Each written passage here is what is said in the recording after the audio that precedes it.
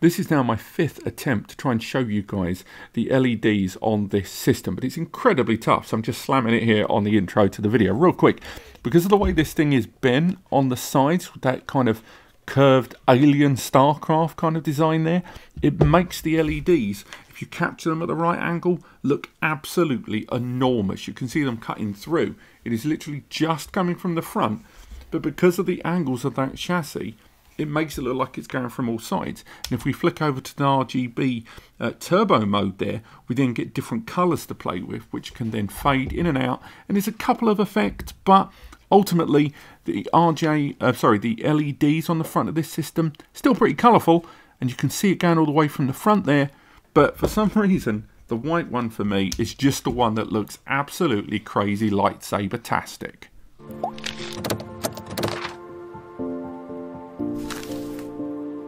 Hello and welcome back, and today I want to talk about a new switch. Now the word new, let's be relative about this. This is not new. This is something I wanted to get for this office. At the moment, during a lot of our videos, we're seeing a lot more 2.5 GBE. We're using a lot of Wi-Fi 6 stuff, some crossover, and I was looking at my own personal setup. I had like a little Netgear PoE switch just out of shop there I've got for some cameras. I've got another one just round the back there, a Netgear, and I've got a QNAP one that sort of ties it all together along with my backup. But at the moment, what I needed to get, because all the NASs at the moment are rocking out 2.5 gigabit Ethernet, and I've got a new router that's 2.5G, I needed a new switch. And I spent quite a bit of time looking, I hate seagulls, at 2.5 gigabit Ethernet switches. So the reason I wanted to make a review about this, other than obviously the fact that I've bought a new shiny thing that I like, I want to talk about this because this to me is a switch that, regardless of me looking around, no one was talking about, regardless of the fact that it's won awards. It's got that red dot 2021 winner thing there, much like you get the design awards of things. And although it's not the cheapest switch out there, I thought it worthy to talk about, not just because of the product itself, but the kind of way networking is going forward. So this is the D-Link DMS-106XT. It is a combined 10 gigabit Ethernet and 2.5 gigabit Ethernet switch. Now that, to me, got my attention. It's not the only one out there, and I'll be frank, I narrowed this down between this and the QNAP switch. Now, the reason I ended up opting for this is due to two things that I'm going to talk about later in the video. But right now, if you're in the market to buy a new switch, like you would get an extension lead for a plug point on the wall and you need a few more ports to play with, there's certain bells and whistles you're looking at. But if you're looking at a standard class 5 to 10 port 1 gigabit Ethernet switch, you can pick those up unmanaged for about 25 to 30 quid. Unmanaged means that everything's hard coded, you can't really muck around with the settings, but it has switching capacity. Each port has that 1 GBE port in the case of a 1 gigabit Ethernet switch, but you can't really control it. There isn't really quality of service where one port has priority over another. There's preset things, sometimes anti-loop detection and stuff like that. Unmanaged has got better over the last few years, but unmanaged is largely brainless. Now, if you're looking at 2.5 gigabit Ethernet switches, despite the fact that most NAS devices are starting to arrive with 2.5 gigabit Ethernet ports on the rear at the same price as 1 GBE ports, 2.5 gigabit Ethernet switches aren't sharing the same parity, and much like the bandwidth capacity, are knocking around for 2.5 to sometimes even 3 or 4 times the price due to things like rarity, newness on the industry, and also because of the larger switching capacity needing better internal components. So most 2.5 GBE switches that are 5 to 8 ports, and there's about 8 or 9 good contenders in the market. There's ones like the QNAP one they rolled out there, the 1105T, which is a 5-port switch, and that knocked around for about 80 to 100 pounds, depending on where you shopped. There's an Ace Store model out there that I've talked about, and again, that knocks around for a not dissimilar price. But that is pretty much what you're paying, and you're going suddenly from 25 to 30 quid, right the way up to 80 to 100 to this big jump. So a number of users then look at that and go, well, if I'm spending that kind of money, I'm going 10 gigabit Ethernet. So if you try and go for a 10 gigabit Ethernet switch, and I know this is a long intro, but if you try and go for a 10 gigabit Ethernet switch of 5 to 8 ports, then you're looking at 250, 300, even unmanaged, if you want all the ports to be copper and 10G.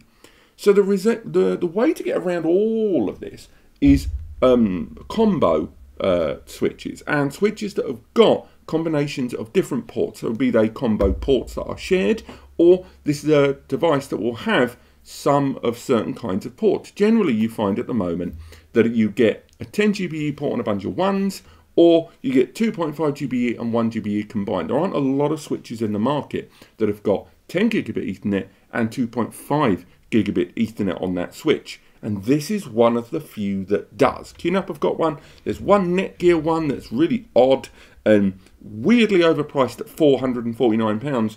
And there's this bad boy for 130 Netgear, just slicing down the middle there.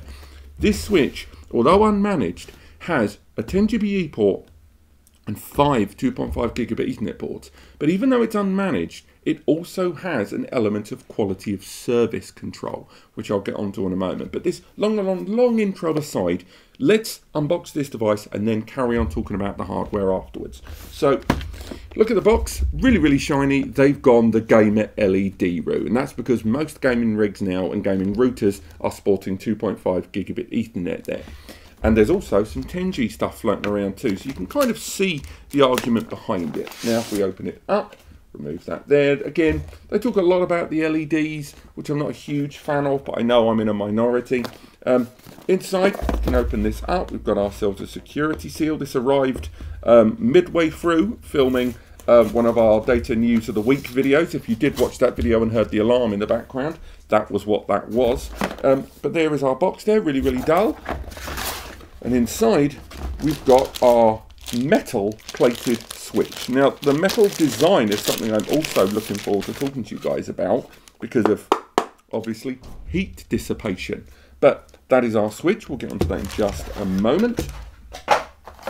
Inside, we've got our external PSU. And again, because this is 10G and 2.5 GBE, although it's not power over Ethernet, which I know will disappoint some people, it is still quite a modest PSU there external. There's nothing inside there to generate heat. There's no internal fans, and the system arrives with different connectors for different regions. There's also information on the 2 years of warranty and information on the quick start installation. Also information there on how to set up your LED control changes there. You may also notice, looking at the diagram, and I know the light makes it a little bit tough there, but you can see there's little lines coming off the diagram of the router there pointing towards different devices, and we'll get to why that is in just a moment. But that's really it. That's all you get inside your device. Put that off the table and have a good look at our switch.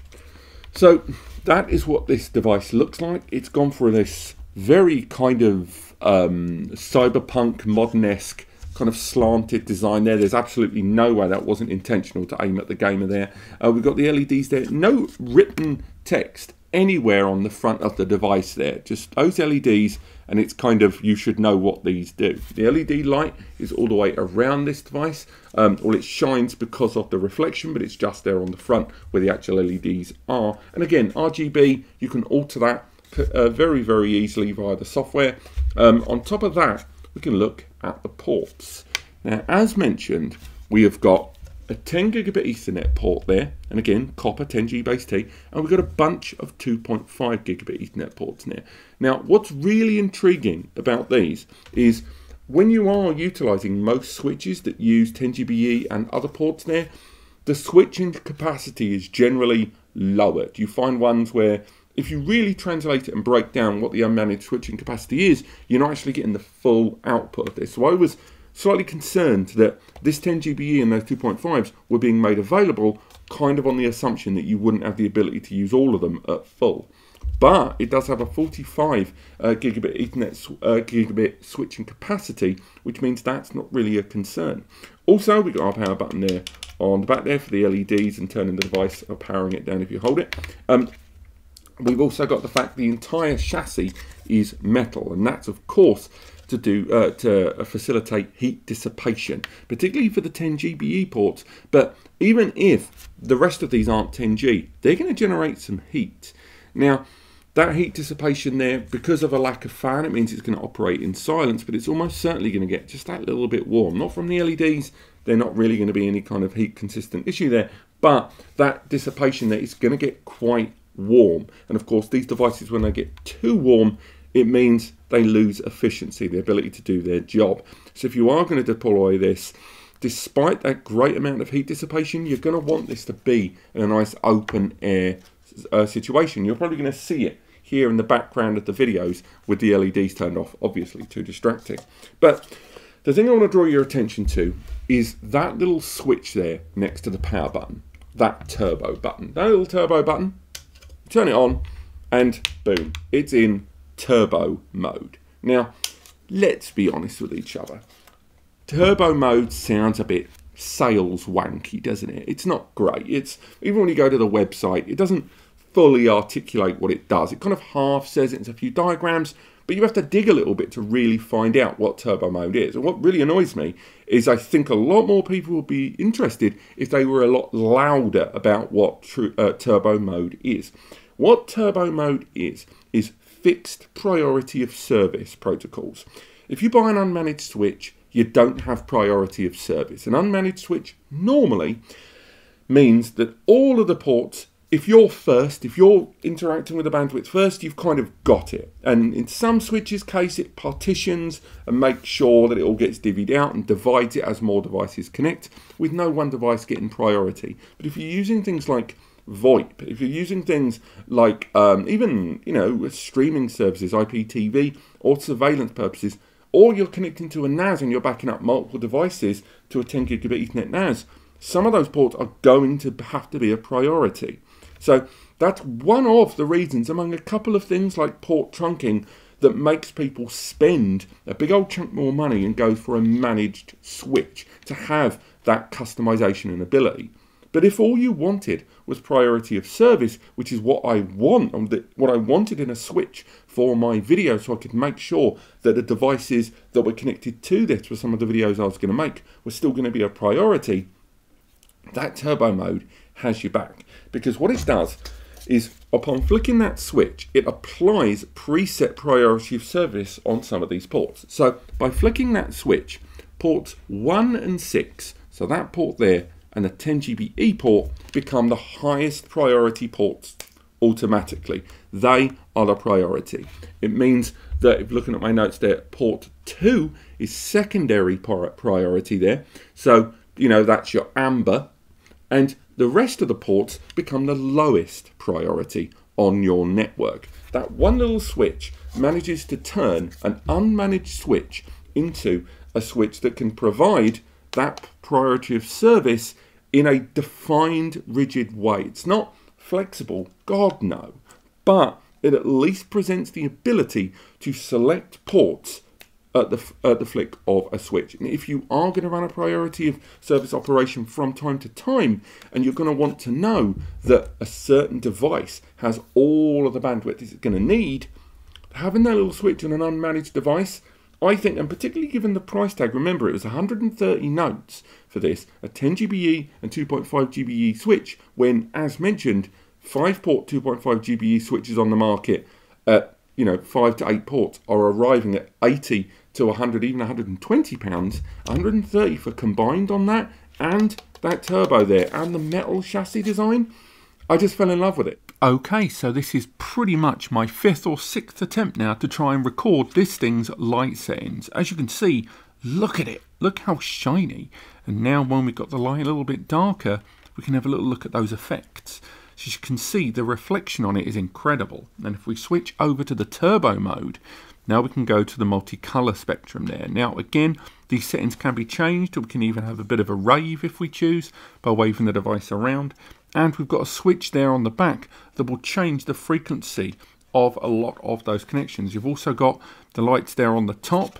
And for now, if we leave that just nice and clear there in the middle of the table, we can see that kind of slow fade in and out of that light. And again, we can turn it off if we choose, or we can reactivate it there and go for the brighter settings. Again, as you can see, the reflection, thanks to those bends on the sides of the chassis there, make the light particularly bright as it reflects off all of the surfaces there.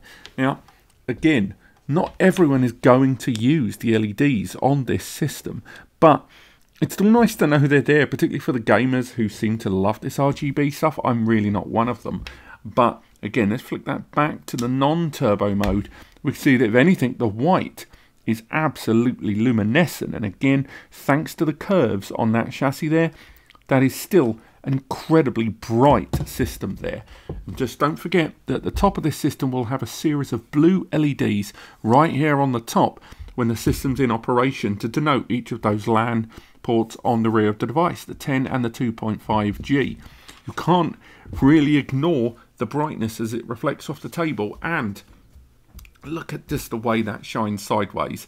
Again, it's not really doing it justice here in the studio because it's really hard to film LEDs in this manner, you know, on the camera that we're using today. But still, even if we move it to the side, you can see that there's no light on the side. It's literally just the front. Let's make our way back to the hardware review. So although this review is of a product that's been reviewed on a bunch of other platforms and websites already, and therefore you probably already know about it, I wanted you guys to know why I got this and why it deserves to be a bigger deal than it is. Now, based on this video, I might do some dedicated stuff on this, but again, as mentioned, this was mainly for the office. It wasn't really for any kind of dedicated review for NAS Compares, but if you guys want to hear more, let me know in the comments. If I had to summarize, what do I like? I like the turbo mode. I like combined 2.5 and 10 GBE at this price tag. I like the design of it. It's discreet, it's low, it's metal for dissipation. What do I not like? Not a lot, to be honest, otherwise I wouldn't have bought it. But unconventional design, it's not really going to be for everyone, but again, it is for me. And if I had to really think, maybe some people aren't going to like that it's not PoE for their cameras. But again, very specific users are going to think that. But otherwise, this has been a review of D-Link's 2.5 and 10 GBE 106XT switch. I recommend you check it out.